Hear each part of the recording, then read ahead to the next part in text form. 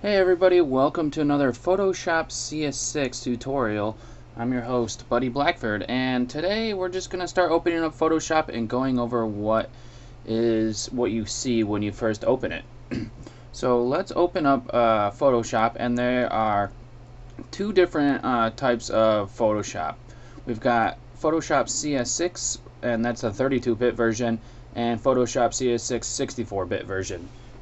Now, if your computer is a 64-bit operating system and has over 4 gigs of RAM, you're going to want to use the 64-bit version because it uses 10% more. It's 10% more efficient over at using like the memory storage and all that stuff over the regular 32-bit.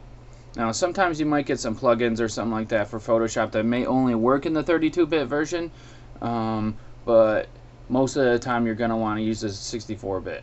So just click on that and it'll open up, and I already have Photoshop open. And when it opens up, it'll just be like this right here, and there will be nothing else except for these different panels. And I'm going to go over what the panels are called, and then we'll open up a composition or a new project. So up here in the top, this is our our like options up here. We've got our file, edit, image, layer. Sorry for going so fast through them, but I'll go through those later. We don't have to know everything in those. We've got our options bar underneath, and this displays options for the tool that you have picked. The tools are over here on the left, and if you click on one of the tools, the option bar is going to change to use the tool that you have selected, the different options for that tool. So if I click on some of these, you'll see that it changes. Now, our tools here are what we use to work on a lot of our on like our images and on our design projects and everything. Over here we have our Workspace Menu, which is this drop down up here in the top right, and it displays the different options that you have. So this one's the painting menu, and we'll go to essentials, and I'm going to keep it on essentials. You can create your own menu or different types of things based on what you use a lot. On the right we have the panels, and this gives you access to the different Photoshop panels here, and some of them are tabbed. We've got our layers panel that you might be familiar with. This is where all of our layers will be, and then we've got our color, and there's a whole bunch of different panels that we can add by coming up to the window and then clicking on at least one of these. So I'll go to something like properties, and then I'll show that for us up there. Down here at the bottom, let me need to create. I'm going to open up something really quick. Let's go to File, and we'll go to New, and this is how you open up a new project.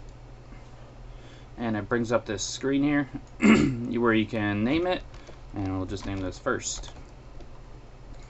And there's different presets here for you. So US paper is just like the same as a piece of like printing paper, 8.5 by 11 inches. And then we've got film and video down here, 720 by 480, and then underneath our underneath our preset, we have different other types of presets. So maybe we want to do HDTV, and then it'll change the different pixel dimensions and everything. So you can go up into custom down here at the bottom and enter your own values if you would like. So that's what we got going on there. You can change your background to a color, white or transparent. That's up to you. And then you got your color modes here, and then your bit depth here, which I'll have to go over at another point in time when it will make more sense. Now I wanted to let you know that you could also change it from the unit of measurement that you're most comfortable with. So it's on pixels right now, but you can also do inches, centimeters, and then there's a whole bunch of different other ones that you can use also. I'm most comfortable with pixels because Just reminds me of like a monitor size and then like a TV size. But sometimes if you're working on like you're making a flyer, you want to stick to like the US paper one. So we'll just hit OK on that to just bring up something. And here we go, we've got something, a canvas to actually work on now. Now down here in the bottom left is the zoom size, and you can either type in how much you want to zoom in, and that will be 100%. So you type it in and press enter and you'll be able to zoom in. Now I'm going to go back to what it was so we can actually see. So this is at 25%. Now there is a document window right here, this tab right here, and we can drag that and move that back and forth. If I open up another document, let me open up something I already had made, we can see that we can switch in between these two documents by clicking on these tabs, and we can reorder them. And then to just get them down, you can go File, Close, or you can just click on this X here. So I just click on the X and the other one went away.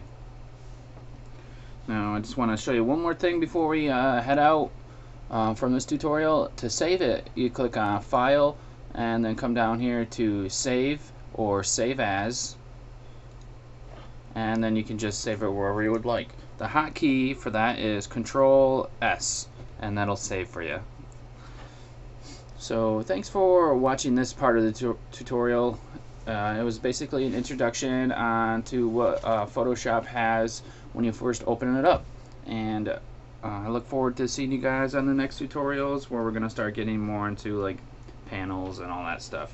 So I'll see you guys later. Have a good one.